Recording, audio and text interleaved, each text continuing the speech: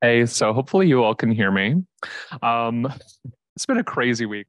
Okay, I'll try to. Um, hey, so it's good to see everyone. It's been a crazy week. There's a lot going on, but I'm really excited to be here. Thank you for inviting me to give this Bergman Forum. Um, what I'm going to be presenting today is this, well, kind of like a fraction of a series of essays that I've been working on for a little while now called The Ghosts of Instagram. And each one has a slightly different subtitle and focuses on a little bit of a different subject matter. But broadly speaking, they're all kind of focused on this relationship between photography, social media, information technology, more broadly speaking, and like the future, right? And where we're heading. So thank you. I'm going to be a little scripted today because I haven't quite had the time to memorize everything I want to talk about. But I'll say, through these essays, I've been seeking to understand the state of contemporary photography, particularly in relation to the emergence of what the writer, theorist, transgender icon Mackenzie Wark has deemed the vectorial economy. So that's a lot of what I'll be talking about today. Other more familiar names have been given to that thing. Sometimes neoliberalism is associated with it. I'll be using that word quite a bit.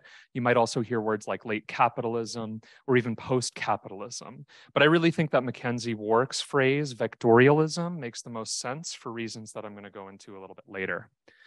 But I'm going to start by introducing myself to you the way I would introduce myself online. There, I'm more of an artifact than a person, a piece of a whole, this sort of schizophrenic collage of signifiers, titles, accolades, inside jokes, memes, things like that.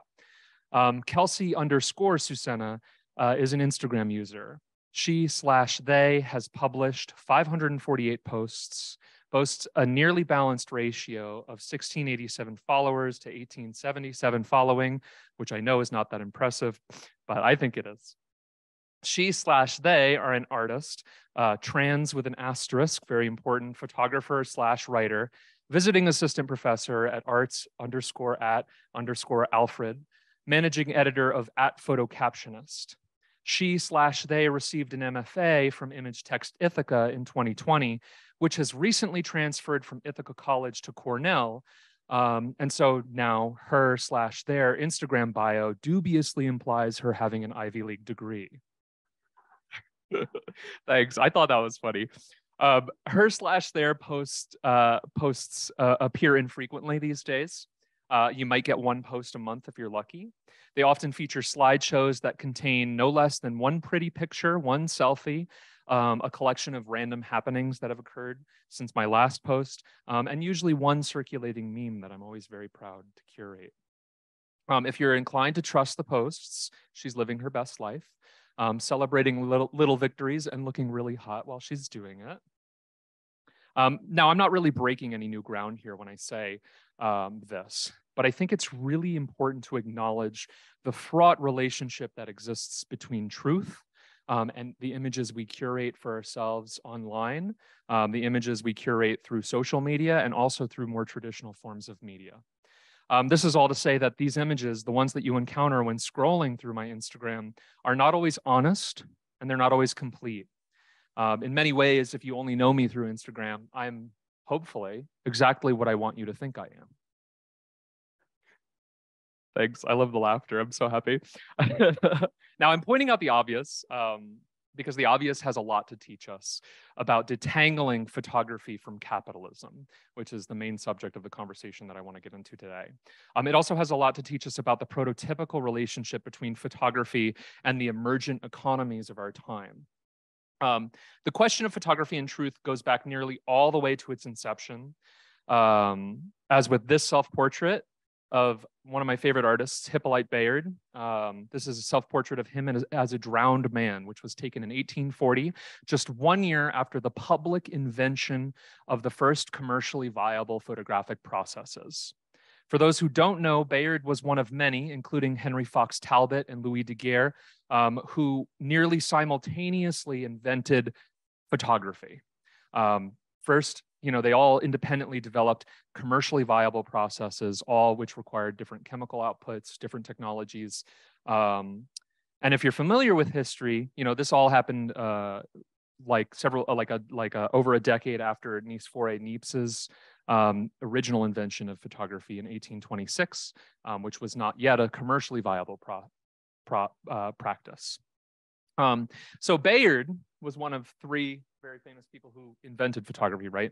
All separate, all independently, all on their own. Bayard took the back seat to Louis Daguerre, whose daguerreotype set the standard for photography throughout the French Empire and the Francophile world. So the daguerreotype sort of took off while Bayard's standard of photography was sort of a little bit lost to history, right?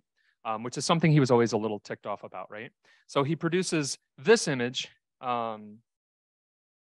as an act of what I would say like theatrical audacity, a way of sort of protesting the fact that he had been left out of this photographic historical canon in favor of somebody like Louis Daguerre. I love this picture so much. Sorry, I have like hair in my mouth.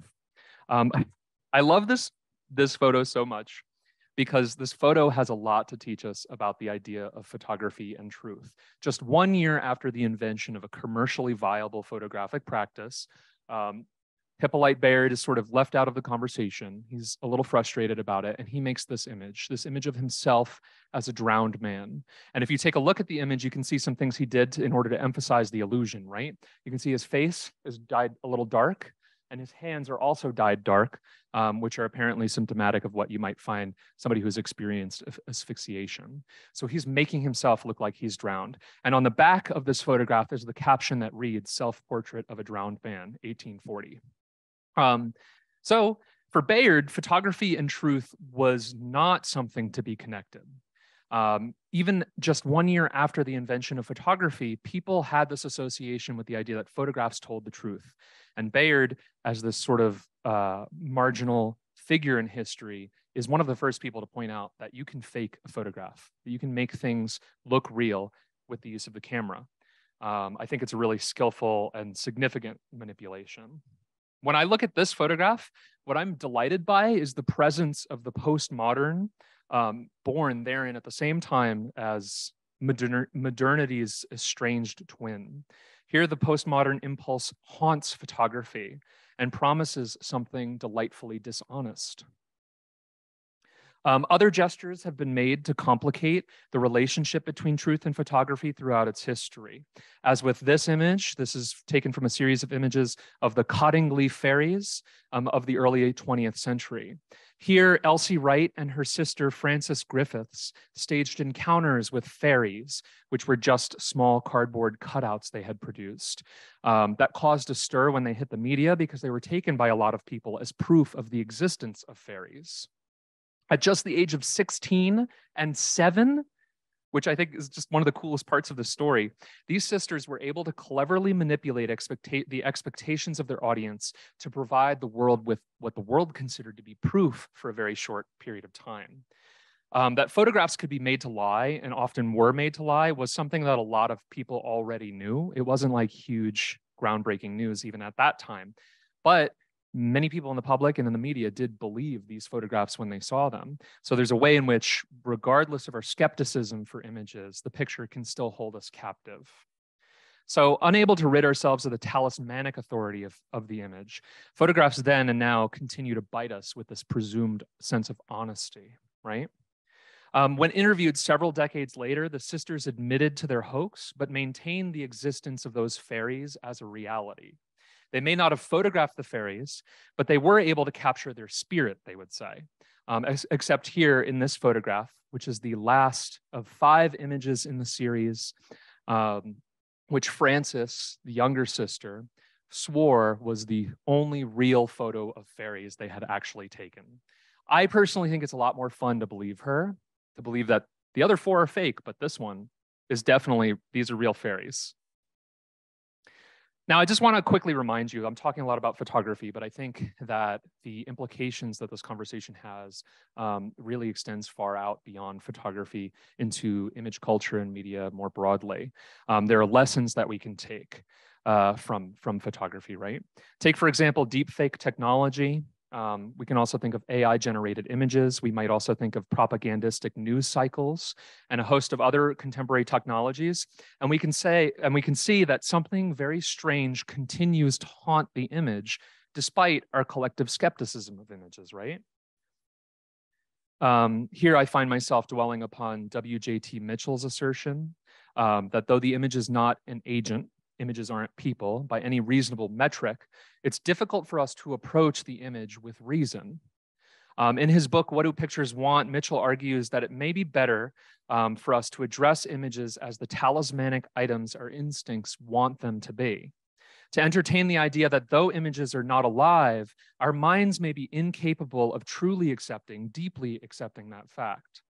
In lieu of a collective skepticism around the image, Mitchell suggests that it might be more interesting to analyze images as if they really had desires, as if they really want things, to ask ourselves, what do pictures want? As a way, not of understanding images, but as a way of understanding desire more broadly. And I'll just read this quote. In short, we are stuck with our magical pre-modern attitudes towards objects, especially pictures, and our task is not to overcome these attitudes, but to understand them and to work through their symptomology. I think much of his argument can be grafted from the question of agency and the image to the question of truth, right? We know that pictures lie, and yet we so often fall for them. Maybe it's better or just easier to accept that and figure out for ourselves what that means. I should digress though, because this isn't really an essay about photography and truth, which is territory that has been explored. It's really an essay about photography and capitalism, the relationship between the camera, capitalism, and most importantly for me here, post-capitalist futures.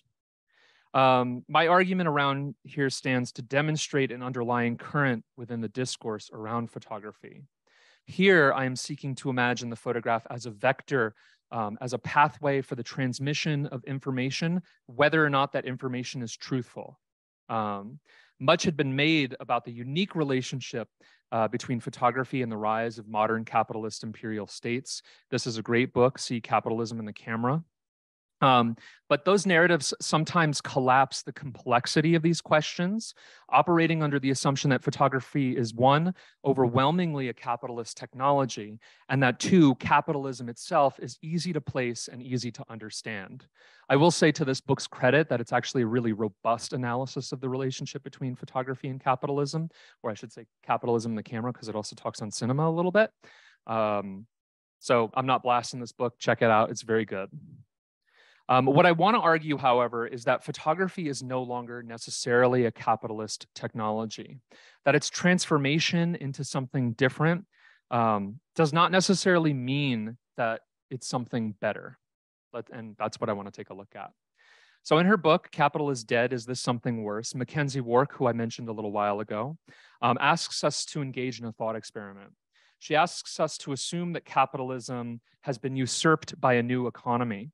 What does that economy look like? What does it do to people? And might it be worse than capitalism in some ways? I, for one, find myself really compelled by her argument, and I would definitely recommend reading this book if you ever have a chance. It holds that our economy can no longer be referred to as a capitalist system because capitalists no longer dominate the system. In lieu of Marx's means of production, she is suggesting the means of distribution as the new center of power. In this economic model, it's not those who own factories that own the world, but those who own the roads, and by extension, those who own various vectors of information and material distribution. She might specifically look at Amazon as a good example, the most powerful, richest company in the world, right? It has this incredibly complex network of shipping, and it uses these incredibly complex algorithms to plan resource distribution as if it was a command economy. But we might also consider the stock market as an example of a vectorial system, social media companies as a vectorial system, copyright laws as an artifact of vectorialism, and also companies like cultural conglomerates like Disney. All of those systems control the flow of materials or the flow of intellectual property, the flow of information, right? And they, in many ways, have replaced factory owners as the main power player within this economy, which to Mackenzie Wark is big enough of a difference to define it as an entirely separate and new economy. Even photography itself, the image as vector for information, might be said to operate within this framework. If this is true of photography, then we might begin to understand the medium within both an historical and contemporary context. If photography is truly a neoliberal or vectorial form, what does that mean for photographers, and how might we escape the inertia of its accelerating rush toward a world of pure and inhumane competition? Some versions of this argument have already been attempted, such as this book by George Kohlberg, which was written in 2021 or published in 2021, titled Photography's Neoliberal Realism and published by MEC. Unfortunately, this book really fails to truly contend with the implications of its titles, preferring instead to dwell upon a shallow and what I feel like is sort of a self-flagellating case against photography, in a way that really can be said to operate on neoliberal logic in and of itself. He, George Kohlberg, never once contends with surveillance technologies, doesn't consider the effects of austerity upon photography and art more broadly. He's claiming to make this argument, to trace this argument about the inherent neoliberalism of the field, but it's kind of an uninteresting argument that rests upon the inaccurate reading of Mark Fisher's capitalist realism, and that hinges upon the criticism of artists who were most relevant in the 1990s. This is all to say that I think that Kohlberg's base observation is correct, but that he fails to grapple with the premise of his own argument. So much so that he almost reinforces the neoliberal logic of photographs in making his argument. I think that in doing that, he really collapses the possibility that photography could ever be anything but neoliberal. That is the question that I really want to contend with in these essays. That's what I've sort of been working towards. Can photography be anything but capitalist, neoliberal, vectorial in nature? Is it possible that it is already beyond capitalism? And if so, how can we as photographers or artists situate ourselves to rail against these new conditions? Which brings me to part one. Boom and bust, a recent history of the photo book. So if anyone here is a fan of photography, you probably know that for the last 10 to 12 years, the photo book has been the real center of power for photography. I've been involved in the photo book industry in myself in some very, in ways that I'm very proud and ways that I would say are very, very cool, if I do say so myself. This is one book that I worked on. This is Joanne Walters' Wood River Blue Pool, which is one of the coolest examples of text and image relationships. It was published by ITI Press before I ended up joining the program. It's a beautiful book of photographs. It contains an excellent essay by Laura Wexler that actually basically operates, I would say, argues with Joanne's photographs in a way that's really meaningful, really contending with the racial politics of her photographs. And then there's also this additional text, this book that sits on top of the other book, which is a beautiful short story about the space that Joanne Walters was photographing in. I think this is a good example of the kind of book that we've seen in the last 10 years, photo books that really push the medium forward, that really change what it means to look at photographs and to engage with photographs. So there's a lot of power and potential in photo book publishing. I think it's possible to trace the course of this photo book boom over the lifetime of Aperture Foundation's The Photo Book Review, which published roughly 2 issues a year over the course of around a decade. I've had the unique pleasure of working on 2 of these issues, one on image and text relationships, and most proudly, the 20th issue, this one here, which is also the final issue of the Photo Book Review. Personally, I think it's no coincidence that Aperture decided to shutter the publication when it did. It is now incorporated into the flagship publication, Aperture Magazine, as a short column in each issue rather than as an independent piece of publishing in and of itself. In 2021, when we finished this issue, it was clear that the market for photo books was rapidly receding, a trend that was accelerated by the supply chain crisis for paper, market oversaturation, and the dead zone that the early years of the COVID-19 pandemic left in the portfolios of many photographers. PBR had, for around a decade, situated Aperture, one of the largest and most influential photo book publishers, at the head of the market for photo book publishing. Through PBR, Aperture operated as the barometer of good tastes in photo book publishing, simultaneously defending its market position while really legitimately championing the form. But I asked the question, why did the Photo Book Review happen when it did? This is a graph that we had in the last issue of the Photo Book Review that is sort of dubious. It's sort of marking the number of new photo book publishers that opened each year between 1999 and 2021, with a total of 485. In the editor's note of this issue, the French photography historian and curator Clement Chiraud tried to argue that the photo book phenomenon is more than just a fad. His argument is one that I really agree with. Printed matter is important. Libraries are powerful. Photographs do way better on the page than they do on the wall. And there's really no better way of distributing high fidelity reproductions of photographs to a lot of people than between the covers of a book. At the same time, I can't help but to feel some healthy skepticism about the photo book market.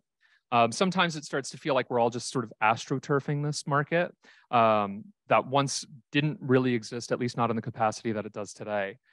So why did that market come into maturity when it did? And what does it mean that a once fertile field of possibility has collapsed into a tame market that it is today? So then I take a look at this infographic here. If we look closely, we'll see that the precipitous boom in photo book publishing might roughly correspond with the year 2010. That's when you can see 33 publishers, and then in 2011 you have 36 publishers opening their doors. So you have this boom in the number of people getting into photo book publishing. Consider the market in 2010, and we can start to imagine a narrative. It's possible on one hand that everyone just suddenly became interested in photo books and photo book publishing, but might there be material reasons for this specific uptick? Now I'm speculating here, and at the risk of speculating, I'll say, to me, this model maps the very real effects of the 2008 financial crash and the subsequent catastrophe of real estate accessibility, which we're still living through today, especially in major cities. Following the bursting of the housing bubble in 2008, rent prices in major cities began to preclude the cultivation of a healthy private gallery ecosystem. In short, galleries began to close down, crowded out as they were by the advanced stages of gentrification, which they had helped lay the groundwork for. And in the absence of these galleries, as these small spaces started to close down, we have to ask what alternatives existed for photography. And that, to me, is where photo book publishing comes into play. In many ways, the trajectory around this photo book boom follows the trajectory of Instagram itself, while also operating as its hauntological alternative. As the platform gained notoriety, there's no doubt that free advertising via Instagram helped to contribute to the success of many small and mid-sized publishers at a time when few other avenues for following photo books existed. For years, Instagram was incentivized to fuel this market, if only because that market, like Aperture's photo book review, allowed Instagram to position itself as a chief tastemaker for photography more broadly. It was a marketing tool. We market their books. They come to Instagram looking for books that we're marketing. As I'll later argue, this pact is now over between Instagram and the photography world. And that ending of this pact leaves us with some very real questions about how to move forward. Now, there's nothing wrong with the existence of a fun alternative market, especially as an alternative to niche, as an alternative niche to other less accessible forms of artistic distribution. Not everyone lives in a major city and has access to a robust gallery ecosystem. Not everyone can afford to purchase very big and very expensive prints and put on their walls. So I'm not bashing photo book publishing, broadly speaking. I'm just trying to analyze it and understand it. If there is something wrong, it is that there is a gross misrepresentation of the market's success and stability. I say this as somebody who's found myself at every angle in the photo book market. I'm a consumer, I buy books all the time. I'm a producer, I make my own books. I'm a writer, I write for other people's books. I'm an editor, I've worked for Aperture and small publishers on photo books. I'm also a critic, I write a lot about books that I like and books that I don't like. I'm a real champion for photo books. I like photo books a lot. I can say, working from big publishers like Aperture all the way down to little publishers that are just run out of like my friend's living room, one truth remains at every scale. It's a truth that only one of my favorite photo book publishers, the Deadbeat Club, readily admits to. On their website, you can buy this gorgeous tote that says there's no money in books. I appreciate the frankness of the Deadbeat Club's declaration there. Across the board, artists and publishers are from Aperture and everywhere else are lucky if they break even on their projects. This condition is obviously not unique to photography. I'm sure that most of the artists who are sitting in this room know that there is no money in books, but that there's also not a lot of money in art, more broadly speaking. So when I talk about the neoliberalism of the market, this is what I'm getting at. I think that an analysis of photo book publishing trends over the last 10 years is actually a great way to understand what Wark is talking about when she talks about vectorialism. Here, competition for profit is superseded by competition for recognition and control of the means of information distribution through these various publishers. From Instagram to Aperture, it is less important to make money than it is to ensure that your voice dominates the discourse.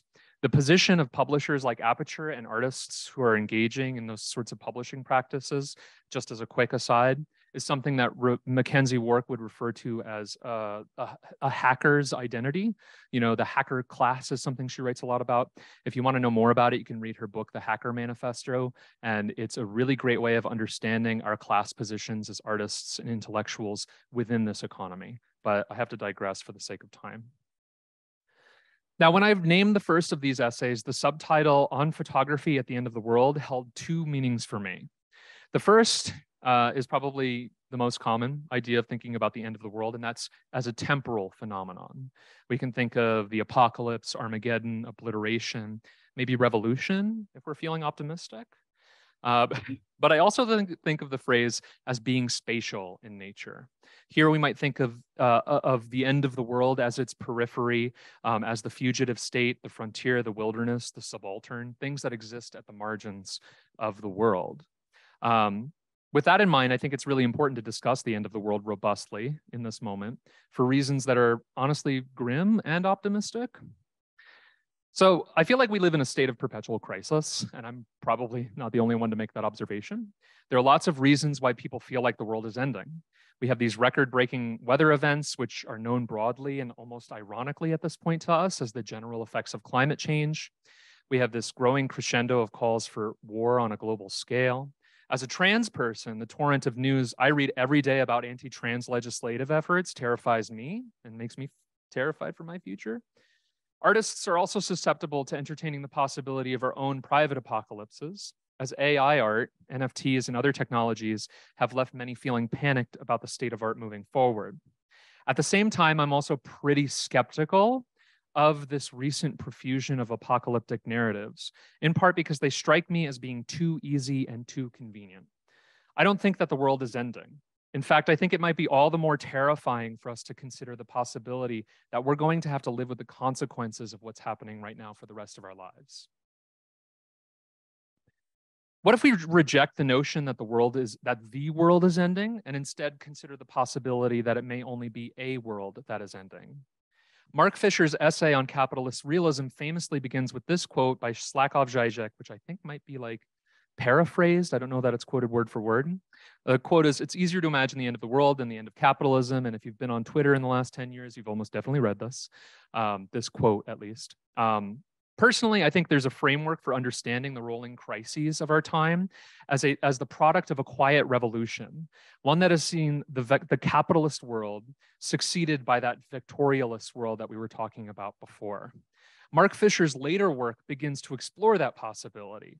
His lectures on post-capitalist desire seem to recognize that, good or bad, capitalism's alternative may have already arrived. Because it's so hard for us to imagine alternatives to capitalism, we may perceive its waning influence in apocalyptic terms. These are the death throes of capitalism. It's terrifying, it's dangerous, it's indeterminate. But capitalism is mortal, which is maybe good news. We look at these symptoms and see a world that's crumbling, falling apart. We oftentimes fail to recognize what is taking root underneath all of that. This is honestly a grand line of inquiry, and it's not something I have the bandwidth or perspective to really investigate or analyze except through the lens of photography and art. But when I'm really paying attention to the world around me and looking at things closely, I start to see this everywhere, not just in the arts. In the United States, it's really easy to track the history of photography along the contours of the history of capitalism and industrialization, and also imperial expansion. This is part of the reason why it's so hard to imagine a post-capitalist photography. Sorry. Photography was a necessary tool for imperialist expansionary projects. Throughout its earliest years, photography was a chief tool for white surveyors taking stock of stolen lands.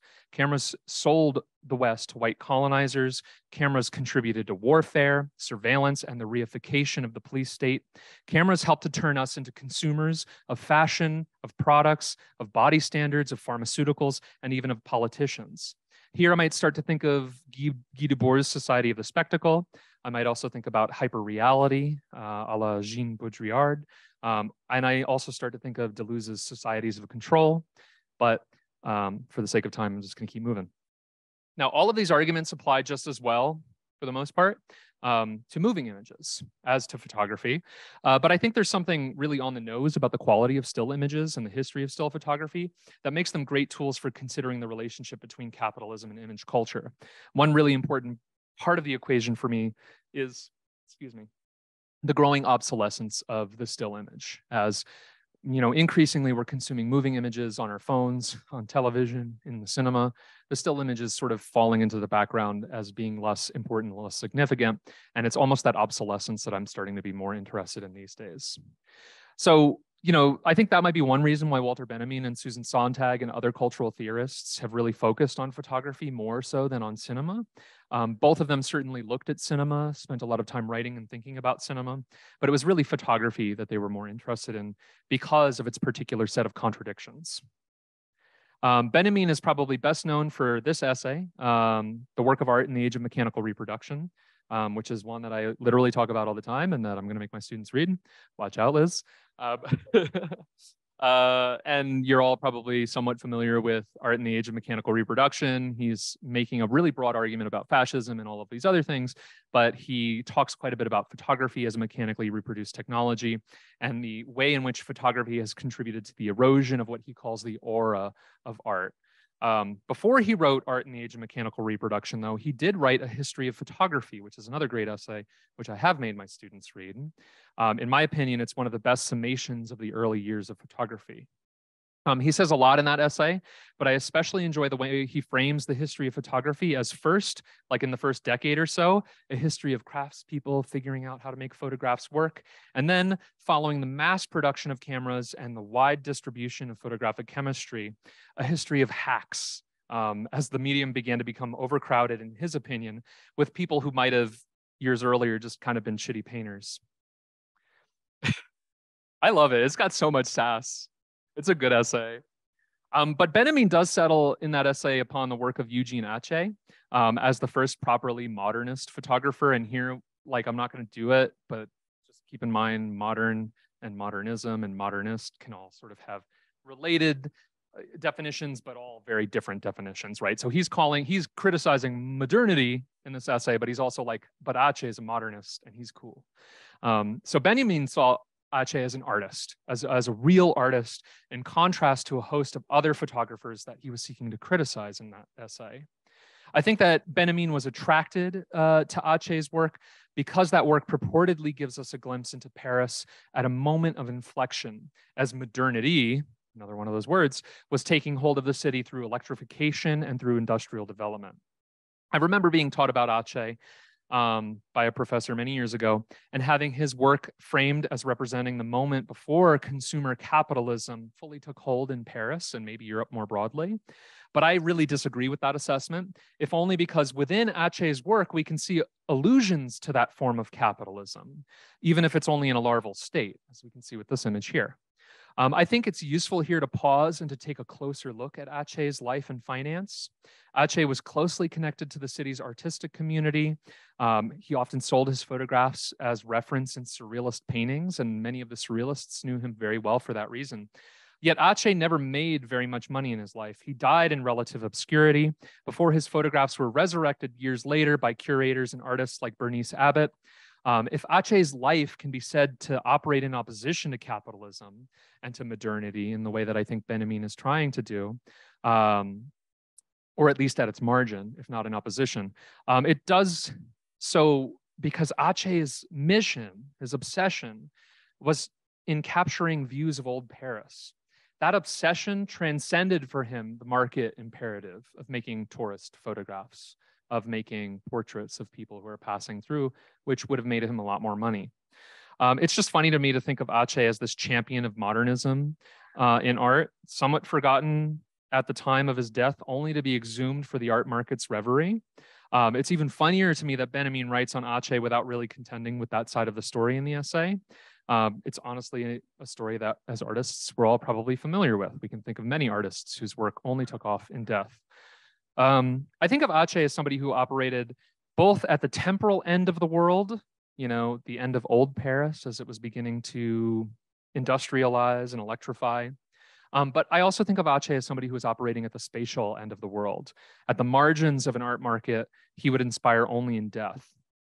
I think of Asst and his work in terms of hauntology. That is, Asst shows us a world that did exist, that could have continued to exist, but that most definitely no longer exists. Here, his images operate as specters. They haunt us, they remind us of alternative futures. Part 3, ghost towns, Instagram algorithms and the vector. Much has changed about the economy around photography since Benjamin wrote, but I think it's hard to underestimate, and I'm zooming forward a lot here, I'm sorry, to underestimate the impact of Instagram in particular, and the impact it's had on photography since its advent in 2010. I often quip that it might be possible for somebody, not me, to track decisions that were made in the boards of social media companies to the walls of the Whitney Biennial, if anyone felt inclined, but that's not necessarily a research project I want to get into. And yet in these last few years, Instagram's waning influence and its brief decoupling with photography, its algorithmic insistence upon video as it was trying to outcompete TikTok, have left photographers in the dust. Though the company has taken steps to re-engage photographers, I think it's hard to underestimate the impact that that moment, when they de-centered photography and algorithmically supported videos over photographs, I think it's hard to underestimate the impact that that exact moment had on photography. I personally feel that it's directly contributed to the waning influence of photo book publishing, which is sort of bringing it back to a topic I was talking about before.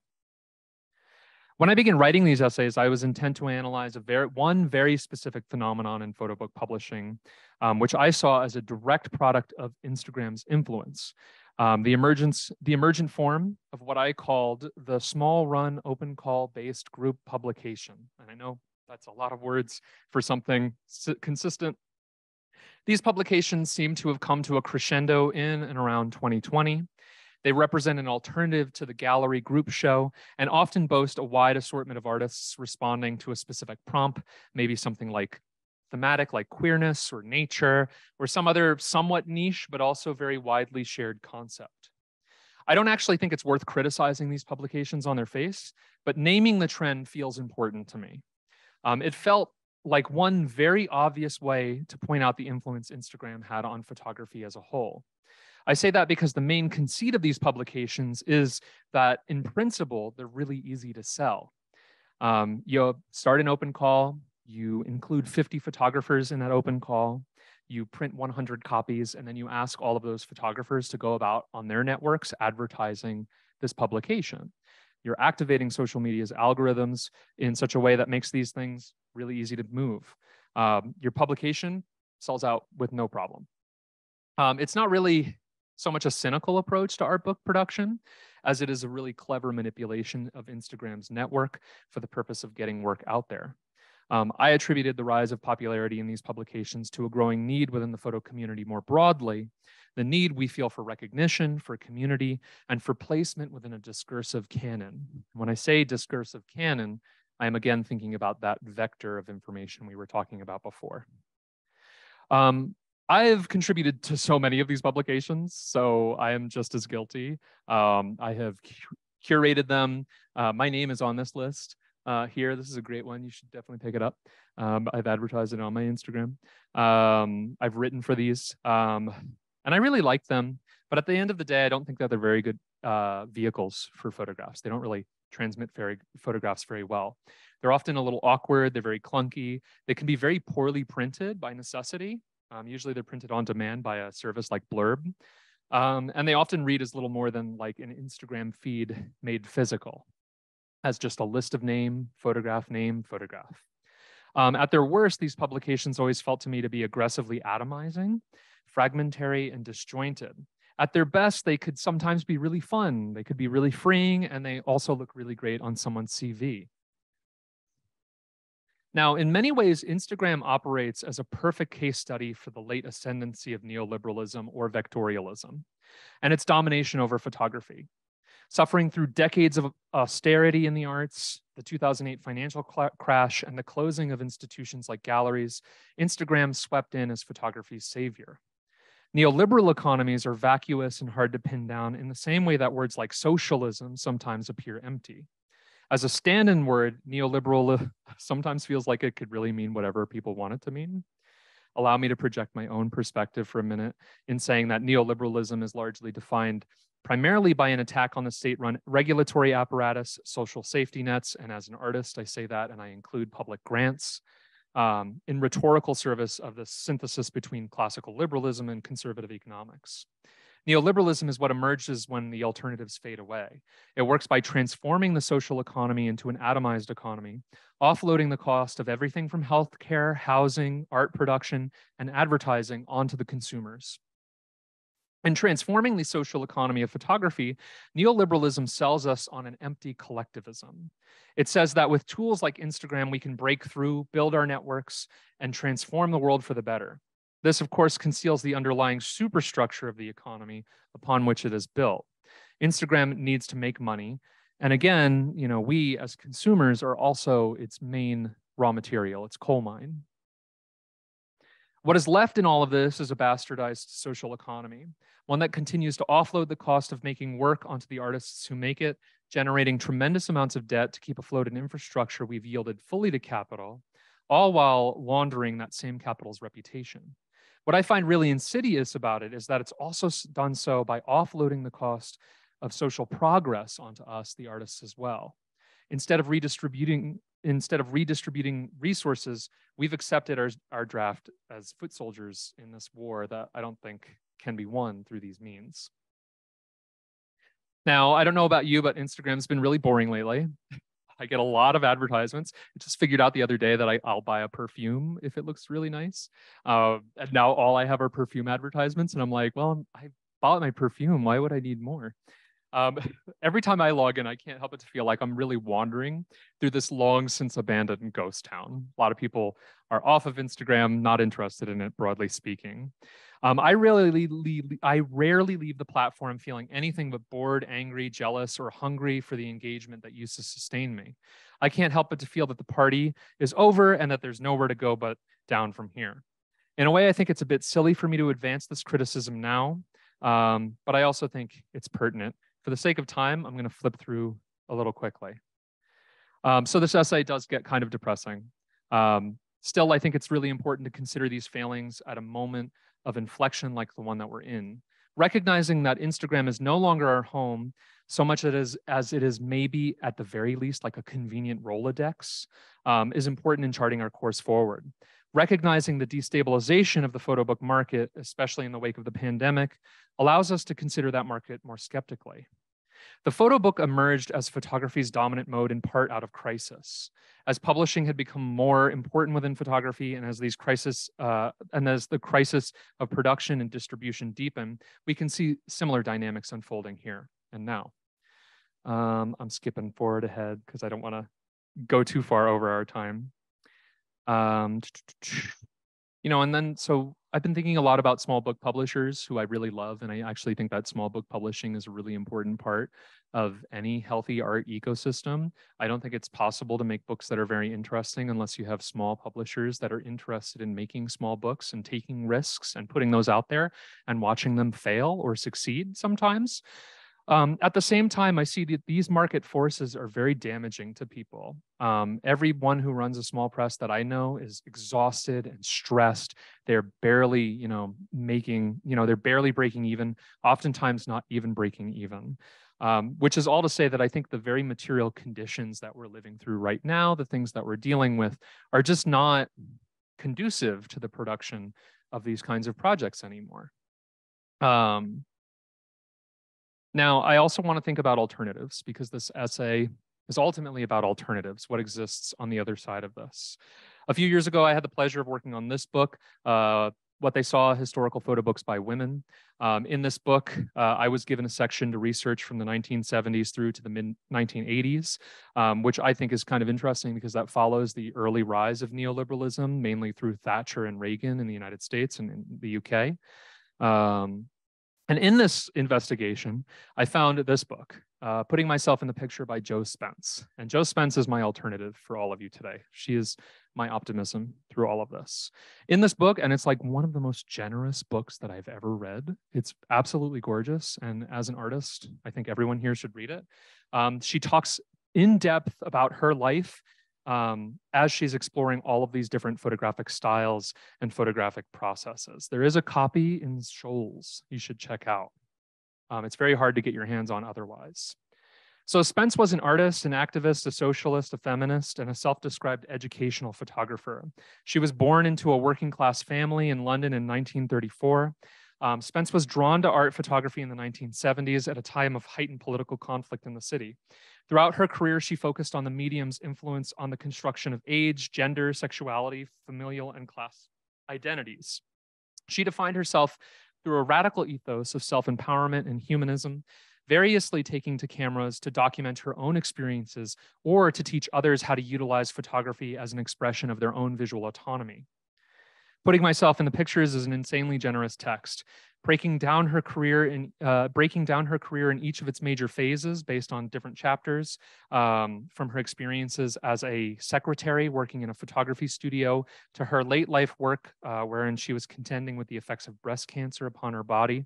This book serves as a rare glimpse into the most radically honest telling of an artist's life, full as it was with conflict, doubt, and failed experimentation.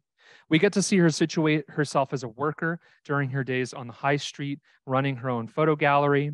We get to see her experiment with social documentary photography and documenting London's Romani community, wrestling with and eventually succumbing to criticisms of the problematic ethics of social documentary practices. We get to see her experiment with the camera in the creation of more conceptual works of art, experimenting with gender and performances in ways that continue to feel so relevant today. We get to see her settle on the feeling that photographs themselves were never the thing that would allow her to affect political change, but that photography as a practice of placing ourselves within that flow of information might. She had worked hard to educate other workers, and this is sort of like where her career took off. She started running these public workshops. And during these public workshops, she would invite workers, especially women and people from other marginalized communities, to seize control of our own narratives. If I seem pessimistic before, then I promise I'm not. To be honest, I'll probably keep contributing to those publications. I'll keep posting on social media. I want to keep my practice open. I want to continue teaching other people how to make photographs. I think it's really important for us in this moment to let go of some specific and very toxic ideas in art and photography more broadly. Namely, the idea that these things are things that need to inherently be taken very seriously. I know it's hard to let go of the idea that art should be taken seriously when it's the thing that you've dedicated your life to. Maybe I think we'd be better off just taking life less seriously in general. What I do know is that seriousness obscures contradiction and undermines potential. Just as the modern photo book industry emerged from the gallery real estate crisis, so too might something else emerge from the crisis we are in now regarding social media and publishing. Just as book-based projects emerged from the playful enthusiasm of a dying market, so too might the next best thing. The truth is that photography has never been a very good place to affect change in the world. At best, it might be a place to play and to have fun. At its most effective, the proliferation of photographic literacy can benefit the world by helping to fertilize a more open society. I have this dream that in a future, in a utopian future, all we'll have left are artists. What is left for us to do in this moment is to work towards that future. It's a future that might best be served by our general refusal to engage within the types of competition that alienate us from each other and which seek to make photography the exclusive purview of a few specialized, educated, and indebted people. We can look to the past for examples, as I do when I'm thinking about Jo Spence and how incredibly generous her practice was. It's also very funny, and I'm always thinking about humor in photography and how her sense of humor and her irreverence reminds me of Hippolyte Baird's photograph from the beginning. So, you know, we can look for examples like Jo Spence, but I think maybe it's not always best to borrow our language. Instead, I think maybe we should just try to fuck around a little more and find out. Thank you.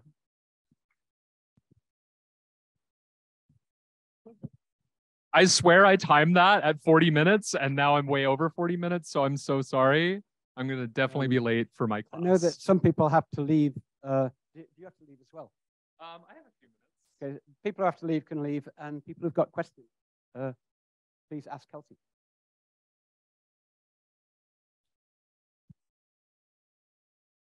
Yes.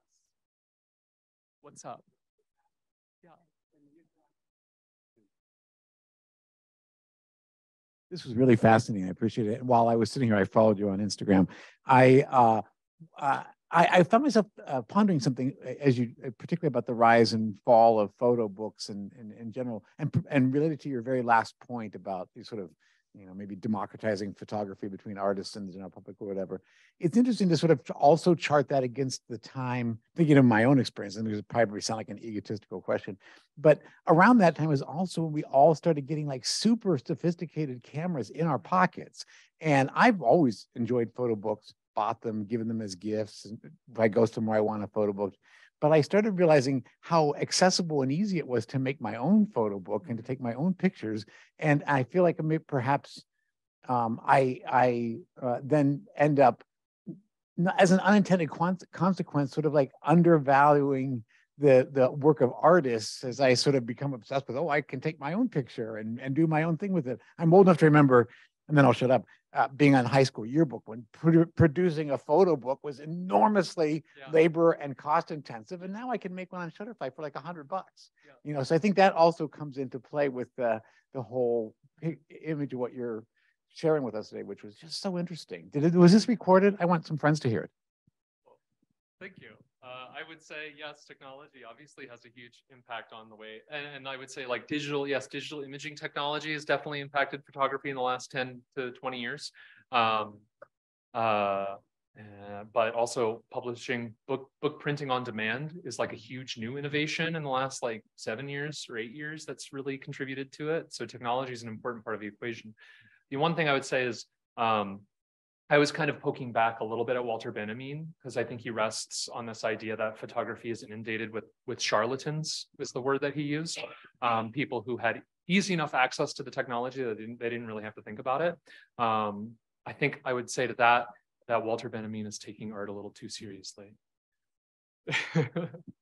Any other questions? Did anybody else have their hand up? I'm hogging the mic, sorry. Just that I also found myself thinking about the famous images of Trump and Obama's inaugurations and Kellyanne's, you know, alternative reality between the two photographs of whether or not there were actually more people there. And so your notion of, you know, I find fascinating, I want to process it more of like photography has always kind of been an illusion from the very outset. And what do we make of the truth that pictures do or do not present? And what does that mean in the present age of questioning reality and questioning truth? So yeah, I totally agree. I actually think that the Trump presidency is one of these moments when we really started talking about the idea of the relationship between truth and images. You know, I remember fake news and actually the books that I was including in the presentation when I was talking about post-truth are both like post-Trump books that were seeking to analyze that phenomenon. So, you know, we're a few years out from that, and now I'm thinking about what are the next steps past post-truth. Yeah. Okay, well, let's thank Kelsey again for a wonderful talk. Thanks. Please, if you have questions, please come to the front and ask him.